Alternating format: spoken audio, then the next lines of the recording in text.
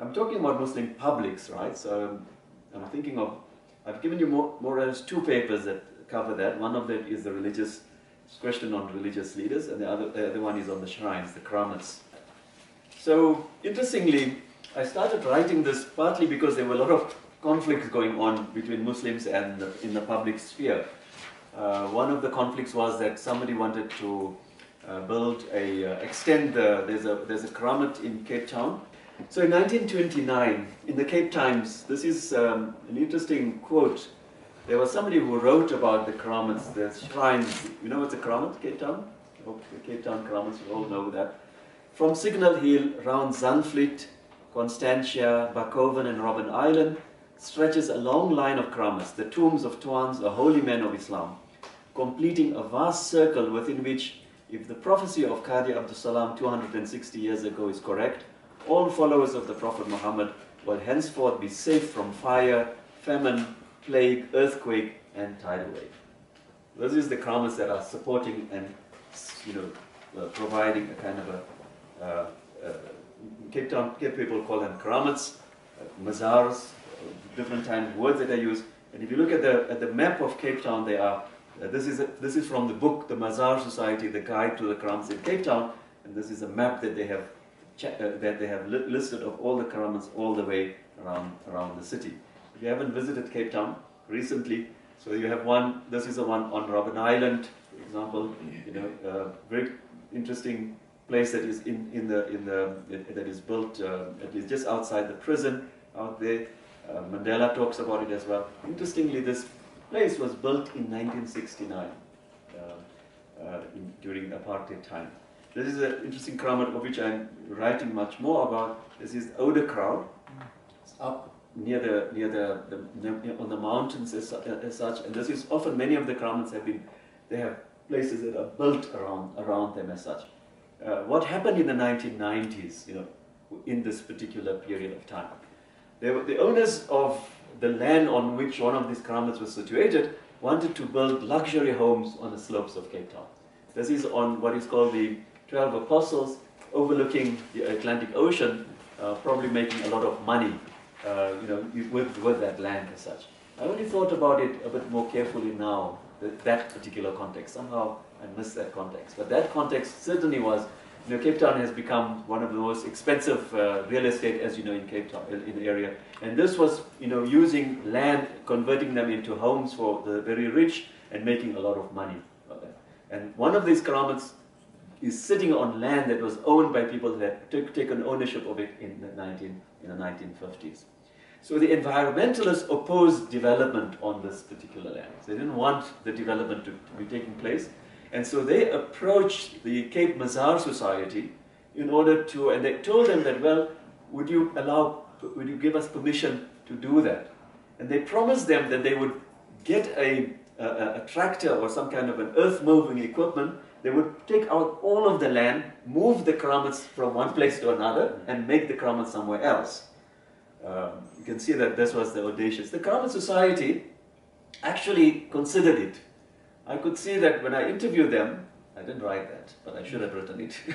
They were actually considering to accept the proposal of the owners because they thought that it could work. What's the problem with that? Okay, we can move the kramats. It's holy, but we will move it somewhere else. But when the members of Pagad heard about this, they persuaded the Mazar Society to refuse permission. They said, no, don't allow this movement. Don't move the kramat. We're not allowing to do that. And then what they did is that they aligned themselves with the environmentalists and they organized a mass protest against this development. At the same time, what happened in the response is that the Western Cape appealed. So the Western Cape at that time, Ibrahim Rasool was a prominent person there. They appealed to the courts to oppose development. And the courts have written in that, if you look at the analysis of the court in the paper, the courts came up and said that Muslim cultural rights trump, land rights. That the land rights that the owners had land rights that were given to them in the 1950s, that rights were not as important as the cultural rights which were enshrined in the Constitution. So this was the context. This is the scenario basically to present to you as such.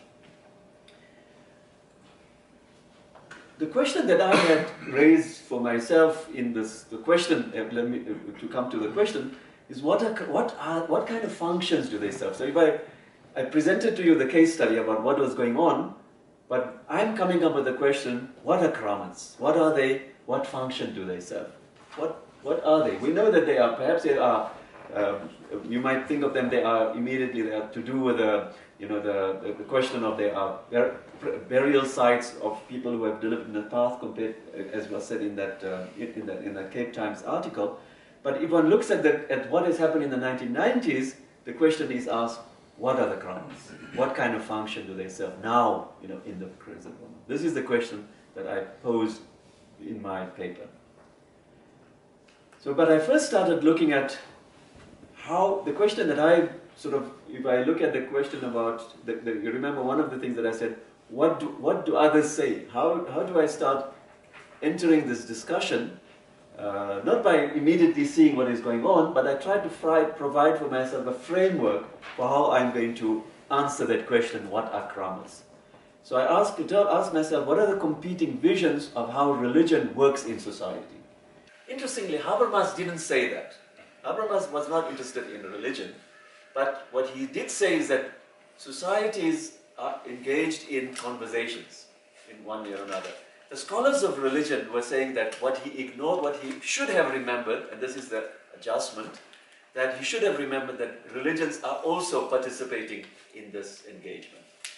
And two scholars by the name of Eichelman and Salvatori, two prominent scholars who have done a lot in this field, they coined this term that modern Muslim publics are formed through new media. That means when you think about traditional Muslim societies, they are talking about ideas because through the khutbah, through books that they are writing, that some people are reading. But in modern societies, when you have radio stations, you have televisions, you have printed books, people are constantly discussing and talking about it, and that's how you get Muslim publics emerging. So this is a theory of Muslim publics that is that I adopted for this particular study. Okay. But I was also aware of another theory, and this is a theory that says, it comes from somebody by the name of Talal Asad, who says, no, the state decides what is religion. So Habermas is saying, no, religions are free to discuss among themselves. Okay, that's one theoretical position. Talal Asad was saying, no, the state decides. The modern state always creates religion. That is his theoretical framework. I'm not going to take too much. If you have any questions, I can elaborate what it means. One of Assad's students, by the name of Charles Hirschken, argued that what you can talk about is not Muslim publics, but you call Muslim counterpublics.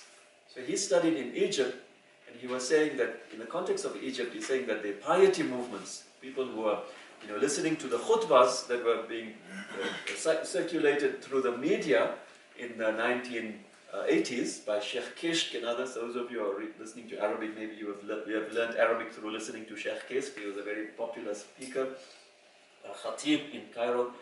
He was saying that, unlike what Habermas was saying, that this was not a Muslim public that was being formulated, it was Muslim counter-public. They were not interested in the state. Whereas people like Eichelman and Salvatori were arguing that they were producing publics. It was an opportunity for you to begin to see a discussion taking place about society, about state, and about society, about research. Professor, you don't have to elaborate on it, but when you say the state decides what is religion, so what happens in the idea of secularism then? Yeah, I'll come to that just now. I'll answer that question. Talal Asad argued against the secularist thesis. He argued that the modern state, the idea of religion, what he meant is that in a very modern sense, not religion as maybe you and I think about right now in the Islamic tradition. The European modern state was to say, well, religion belongs to a certain part of society. This is what you do in the church. This is what you practice as your ethical tradition. Religion has got nothing to do with politics. It's got nothing to do with economics, for example. He said, in that way, the modern state creates religion. The creation of religion as a kind of a special sphere of life, as distinct from others, was the creation of the modern state. That's where he was saying. So therefore, you cannot have a Muslim public that is engaging in discussion and deliberation of what is the state and what is the society, what should we do on an everyday basis. This is what Hirschkind followed up to show. Hirschkind's work is a very good example of what he says is that it's like Muslims, when they do engage with each other, but they're not interested in the state. It's a counterpublic.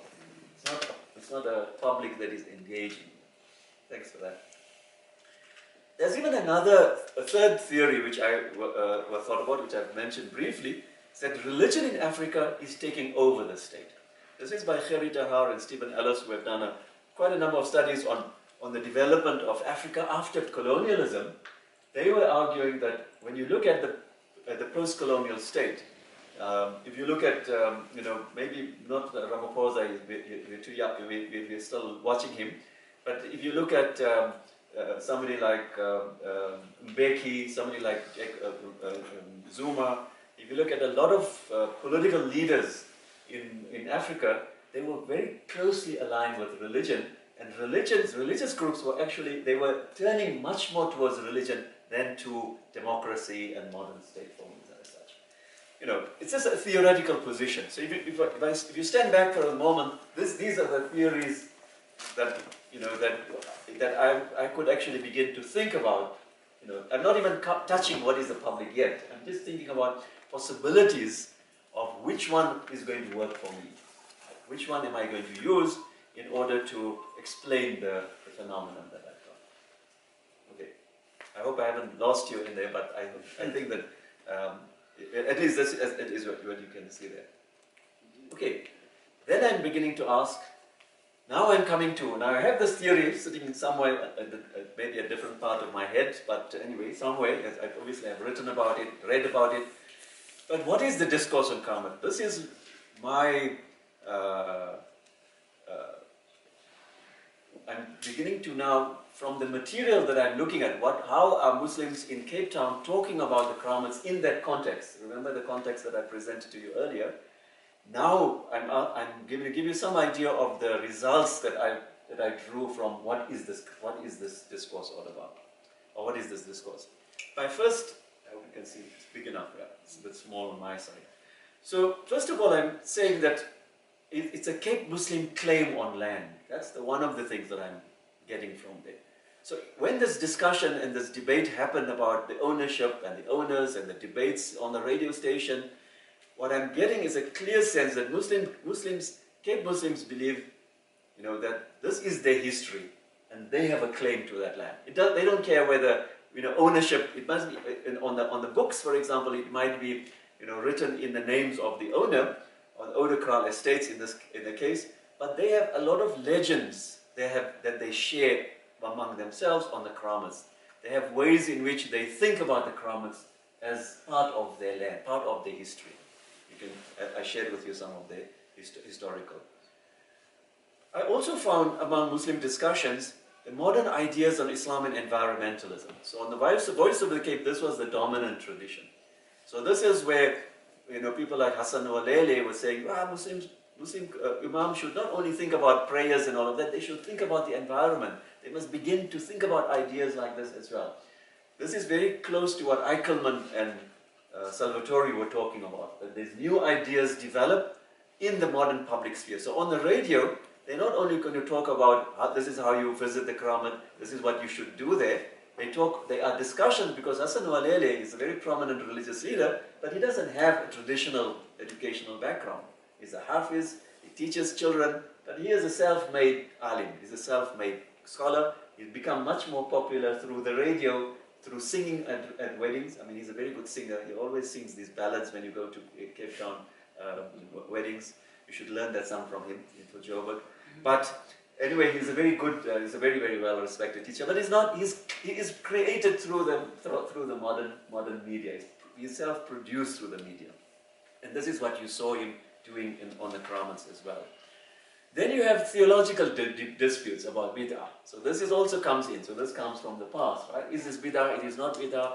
And as I indicated to you, how carefully Quran was dealing with that particular issue, and how people were responding to him, speaking back to him. Right? I showed you that as well. And then you have the ANC, right? It's certainly in the person of Ibrahim Rasool, who stands for cultural rights and political support. So what you can see is that the discourse on the Kramats, is quite complex as such, as you can see. Just in terms of the data that I collected and what I could see from there. I couldn't immediately, at the time, go back and see that I would like to fit myself into any one of these theories. I couldn't make that decision. Maybe there's just lack of resolve, right? But maybe you can see it a bit better. Oh yes, why I have to bring you one more? Sorry, I forgot about this. What was also interesting in my research was the practices at the Kramat. Just the idea of people visiting the Kramats, that was also an important part of what the Kramats were all about. I showed you the family meetings, the Cape Mazar Society that was going around setting up these buildings, and also the private visits that one can do. So my conclusion, my take on the subject was that you have multiple appropriations of Kramats, multiple meanings created. I will explain that. Opportunity for human creativity. What I'm talking about here is an idea. I didn't explain it in my paper, but this is what I thought about in the last 2 days, because I had to explain to you what the hell I was doing there. So I think I was probably the idea of appropriation. If you look at that word, it actually means giving a meaning to something that is not necessarily of it. The word appropriation is normally used in economics when you appropriate something. The same word is used, expropriate. You take something away, you steal something from somebody. So when you have ideas when you have Kramats as such are there, they have a different meaning, they have a different history, but in the modern world, or in the modern period, what happens is that new meanings are created from something. Meanings that were not originally there. And this comes from, originally, I think it's not, at the time probably when I wrote it, I thought I was being creative, but I think when I'm looking at it now, and also in the last 2 or 3 years we've been reading all this work, this is one of the ideas that we've sort of imbibed from Nietzsche. Nietzsche's belief was that in society, things don't go in a straight line. There's always unexpected curves and twists and turns that take place within there. And so this discourse of the Kramats shows us this kind of very different ways in which people, say to give you the example, if you haven't read it, give the example of the Urus, the celebration of the birthday that I went there. I went to the place because I heard about it, and then I started talking to people. But I actually realized that almost nobody knew what the Urus was all about. Who was the person buried there? So the traditional part of it, the way the tradition happens in India, you know the sheikh, that you visit the sheikh. But in Cape Town, we don't have a continuous tradition of the Kramats with the Sufi orders. Right? So anybody who comes in Cape Town can actually adopt one of these. And this was one of the Cockney families, extended family, every year they come and use this Kramat as a way of celebrating their family. Another time I was on my way to Robben Island, and I saw a very large group of people, they're also going to the Kramat on Robben Island. And then I asked them, what is this Kramat? They said, no, they're going with their sheikh. So I said, who's the sheikh? The sheikh is from Jordan. Who were the people there? There were people from Joburg here, there was kind of mixed South African group, people from Cape Town, from Joburg. But they were also doing their gathering at the Kramat on Robben Island. Also just adopting the place as a way of celebrating. So you can see that this kind of appropriation, using it, for something unusual, is something that I'm suggesting here. And my conclusion, my takeaway is that Muslim publics are not easy to generalize. There is no modernization and there is no democracy. Now this is an argument against those people who are saying that Muslim publics are going to be really recreated with new media, you are going to get new ideas and you are going to get democracy, you're going to get development within the Muslim world. This is the idea of Armando Salvatore and Eichelman. But my argument was the sense that actually this doesn't necessarily prove anything. All you can see is these multiple traditions. So I saw that in a little bit more complex way. So how would you have studied the Qur'an in the 1990s? That's the question that I have for you. Okay. You see, with modern scholarship, we have a very loose approach to understanding anything. With traditional scholarship, you have a manhaj, you have a, you sort of tie it down, and you have a backing, you have a backbone.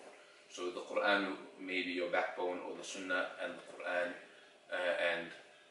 and so with regards to modern scholarship, I find it's very loose. So in this particular article that you have written as well, you would find, for example, invoking the awliya and the help of Abdul Qadir al-Jilani, for example. And this is something as a traditional scholar might look at and say, okay, we have a base and we have evidence from the Quran which may be used, and this is something that would obviously, there would be a sense of intolerance towards it, or a sense of maybe looking for Censure, you understand. So, and this would feature, this would underlie throughout I think the writing. So in terms of modern scholarship, doesn't it lack in that sense? And sometimes modern scholarship looks at traditional scholarship and sort of casts it aside, looks down on it. It has that ego-driven and wanting to be different, but that wanting to be different makes it a bit loose, and there's no way of actually pinning it down and showing that this is, so where's your evidence, what's your manhaj, you understand? So that, this is a more broader question, not specifically on this article, but this article also is an example. Although maybe okay, I think that's a good question, but actually we have very, very specific, the discipline is quite clear. If you don't do what I'm doing now, you can't get a degree. Actually, if you don't do what, if you don't, you basically follow this method that I'm presenting to you, that you don't tell us which theory you're using. It's not telling you, it's not prescribing which theory you should use, but you must have a theoretical belief. You must have looked at other literature. You can't get published. You can't get a degree. So there is a method. Maybe from your perspective, you are looking at it, you're trying to... I'm just comparing modern scholarship to traditional scholarship. And I'm showing how traditional scholarship has a backbone. But what's the backbone? What does modern scholarship draw upon? It becomes very loose, I think. But I mean, I obviously trying to understand it and trying to adapt to it, And you're telling me that I'm not succeeding. I'm trying to tell you that you have to follow this method. This is the... I think you're raising an important point, because from the perspective of what you are saying, because you want to make a judgment on the kind of things that we are hearing here. So if you want to make a judgment on somebody going to the Kramat, for example, then you are using your discipline in order to make a judgment of the people who are doing this. I'm making a different kind of judgment of that practice. I'm saying that practice comes and contributes to the society in a particular way. So there's a question, there's a very important scholar by the name of McIntyre, who's also a traditional scholar, and he says basically, once you have the kind of a modernist, he calls it encyclopedic scholar, he calls it, because of the development of encyclopedia, so he associates it with this kind of scholarship with that. And then you have, from his perspective, the Christian scholarship, he thinks that, it's very difficult to compare them with each other. Because if you're going to use what you should begin to see, I hope, and at least that's how I see it, is that the two of them have different kinds of functions, and so it's very difficult to sort of say this is what If you say, okay, one of the important questions, say maybe in a kalam discourse, would be, is this permissible? Right? Is this permissible? That's a question that you are posing from within kalam discourse or fiqh discourse, for example. But in what I'm talking about, sociology of Islam, sociology of religion, the development of Muslim, understanding of Muslim societies, that question doesn't come in. Because remember, one of the first things I said, what I learned in the 1980s, that you have to see society, you can't make a judgment on whether the society is actually correct or not. You want to, your questions are directed towards, what is the meaning of this? What is the cause of this? Two important questions we ask. We don't ask whether it is permissible or not. Our job is not necessarily to say, this is unacceptable or so. We might have a critique about it, but that's the critique might come to say that actually this doesn't work anymore, or at least from if you take, say, maybe sometimes if you take a human rights discourse, for example, then we can say this is denying somebody else's right. It might see it as a critique, but see it also as a framework that is being brought onto that discourse. So it's true, you can say the same thing. I hope you cannot say that I am making visiting the kramats permissible, because I'm not interested in that question. No. See, I'm just showing you the difference. I'm not interested in that at all. You might say, well, why didn't I say that? Am I not a good Muslim to actually say that? Well, actually, I'm not interested in that question while I'm doing that. I might have that question when I'm going home, but I don't have that question when I'm doing this research. But thanks very much for raising that. It's a fundamental question about how do we cross disciplines. From the 1990s, and I guess I would have really looked at it as a contestation of power. That probably women couldn't go to the mosque, but here families were gathering. So there's then that alternative, because the platform of the mimbar, all of that. So I guess if I was writing about it, I would have had challenges around using words like, say, the Muslim publics and Islam, because I was like, which Islam and which Muslims, because there's the sort of Indian Islam, the Cockney Islam, the, say, Malay Islam, the Deobandi scholar, and the Deobandi Islam, the Barelvi Islam, and this is now the neoliberal Muslims, the fight between capitalism and sort of or communal property, the privatization. So looking at this as a site of contestation and these different power